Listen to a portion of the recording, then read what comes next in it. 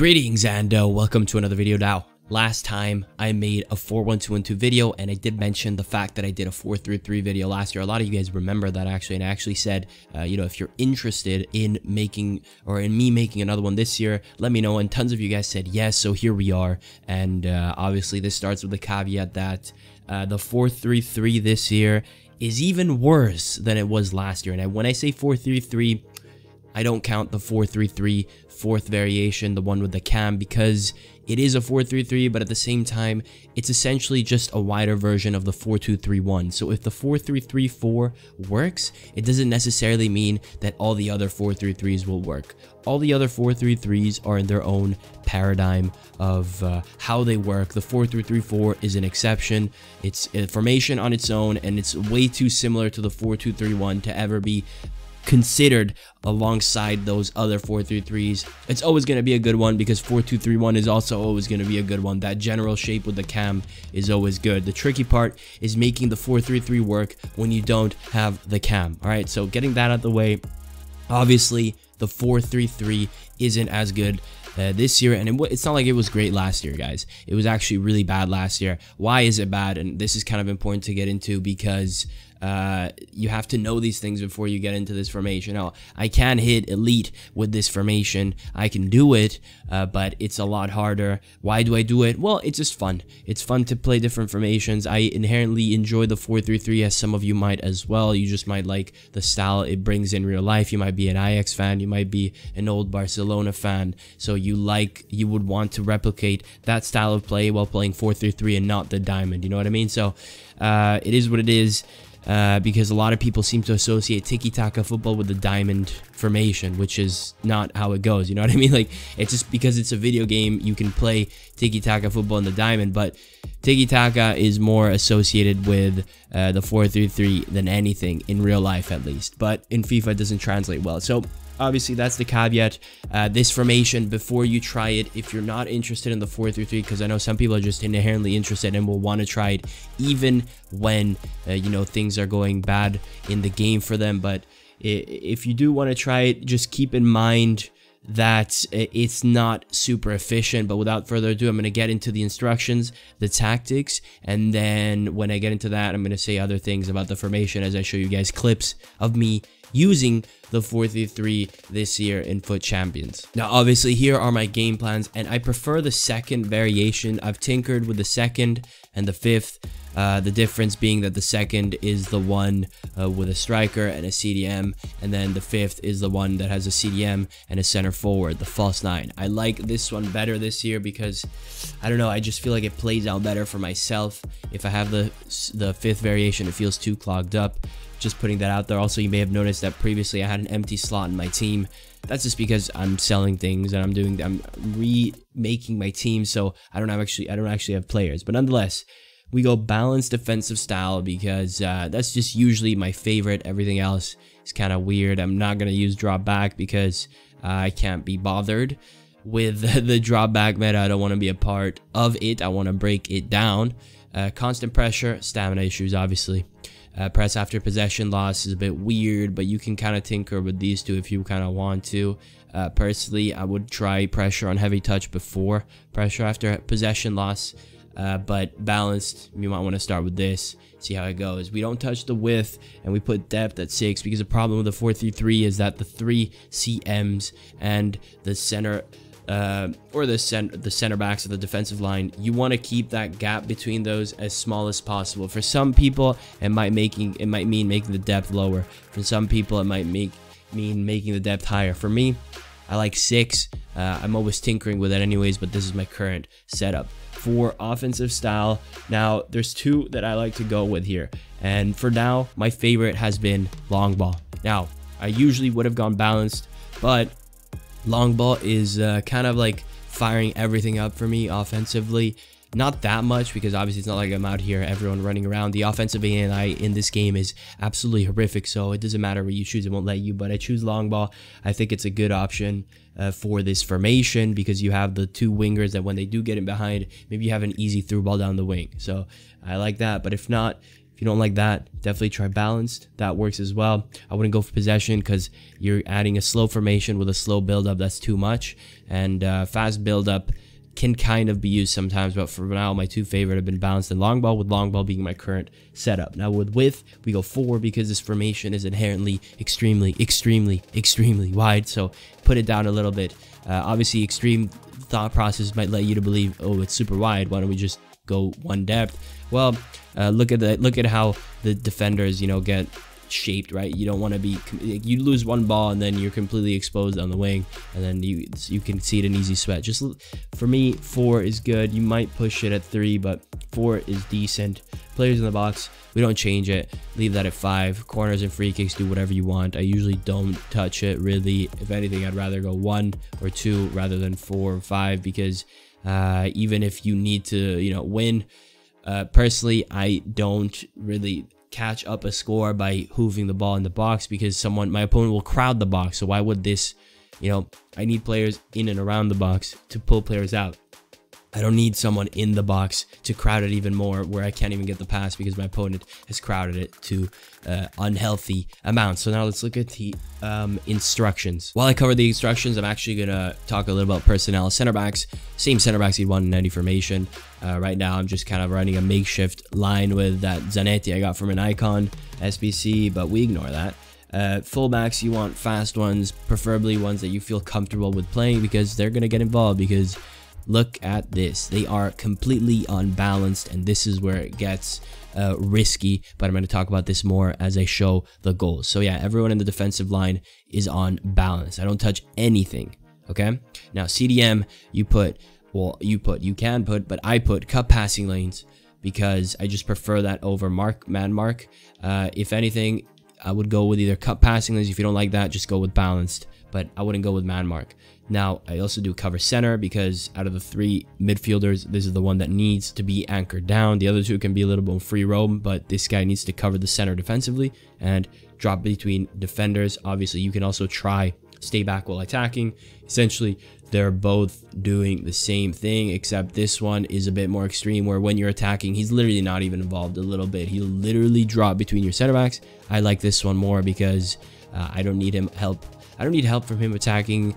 I feel like with the fullbacks pushing up, and I'll explain later why I have them pushing up, I've already got enough men up top. I need one dude to stay back, and it's extremely important for him to do so, especially with the fullbacks set up the way that they are.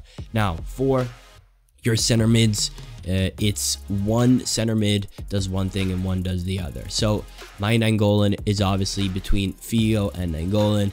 He's a center mid that is more all around, but more defensive minded than Figo, so he's going to be on stay back while attacking. You could put cover center, but I just find that cover wing default is the best. Remember guys, cover wing doesn't literally mean he goes on the wing. It just means he'll be more inclined to help on the wing when Semedo will be out of position. So he won't just hang out on the wing. He'll still cover the center, but you can tinker with that and see what you like. For Figo, he's obviously the more offensive minded. He acts kind of like a second striker. I put get forward on him and free roam. You can try also without free roam and just get forward and have him get forward, but I've been doing free roam and get forward, and I enjoy the fact that Figo kind of acts basically as a 4th offensive player alongside the center forward and the 2 wingers. Now, for the wingers, I do get in behind. This is the one that has to be in this, okay? You need get in behind for sure. Now, everything else is up for debate. Now, here's the thing.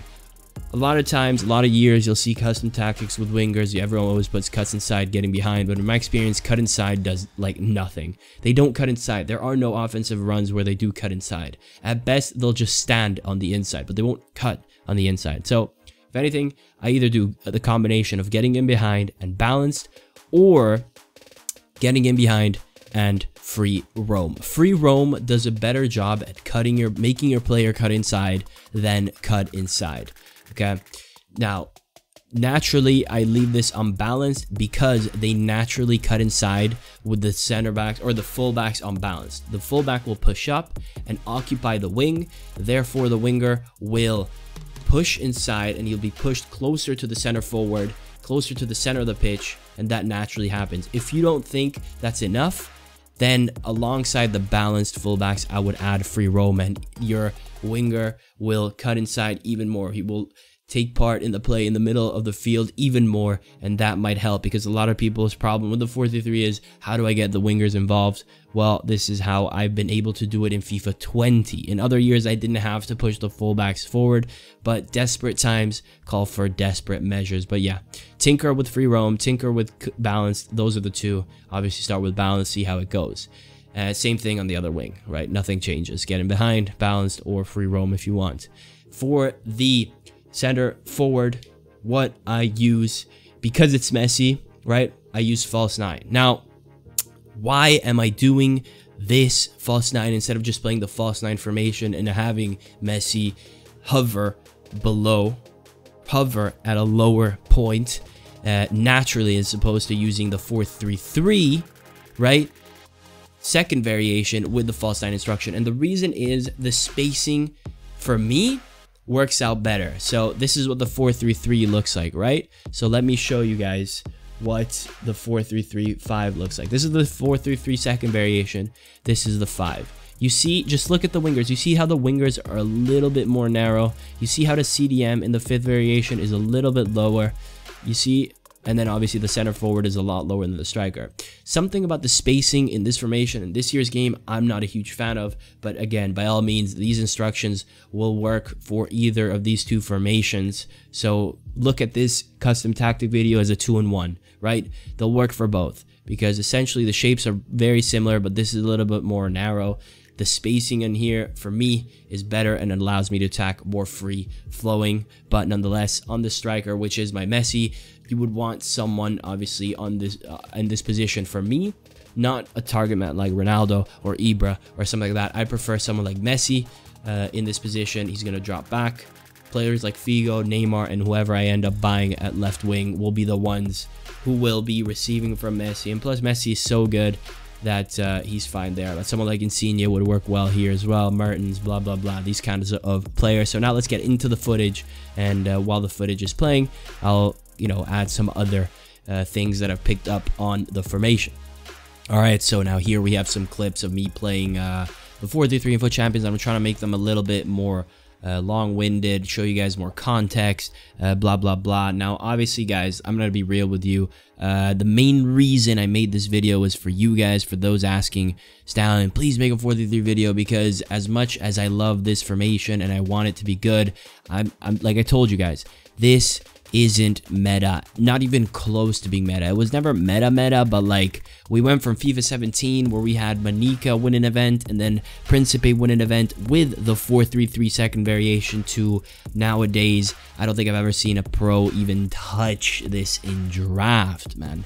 So it pains my heart to say how painfully bad this is, but sometimes like me, you just want to play for fun. You just want to do what you want. So you'll find a way to survive while having fun. It's not all about competitive this and that. Sometimes you just want to enjoy yourself. And so this is what I do when I want to enjoy myself. Obviously, we got a little bit lucky there with the rebound and the cheesy sweat. But I'm just giving you guys like honest, real clips of how to score. It's not like people are scoring beautiful goals in general with this game. We all know how I feel about it. But nonetheless, we had Pirlo at CM this weekend. We were trying him out. We had so much fun with him. Unfortunately, I panicked with the amounts that he dropped, and so I kind of cut my losses there. Probably a mistake, but whatever. In terms of, guys, getting the wingers involved, if balanced fullbacks doesn't work, I would risk putting your fullbacks on join the attack always, and that will guarantee you. Obviously, you'll be more exposed, guys, but like I said, this is a formation that will hopefully just help you guys just have more fun. If you ever are in the mood for it, this is just my setup, because sometimes you're just wondering, how can I make the 4-3-3 work for me? As we saw there, Pirlo had a nice position in the box. When you win the box up top, you got your striker, and then in between the striker and the wings, your CMs will often just position themselves. Sometimes the CF makes a run, or the striker there in Messi. You see that with the nice little opening. A lot of the times you'll see your team is slower to run up the field than the pace at which you're moving, so maybe fast build-up could be an option for some of you guys. I know that I'm going to be tinkering with it. As you guys saw, I'm calling this part 1 of the ultimate 4-3-3 guide for FIFA 20 because my dream for FIFA 20 is to make a part 2 to this video where maybe I find the holy grail of systems, and hopefully I can share you guys. But this is part 1. It's not a goodbye, it's hopefully a see you later, and let me know you guys' thoughts. And of course, until next time, peace out.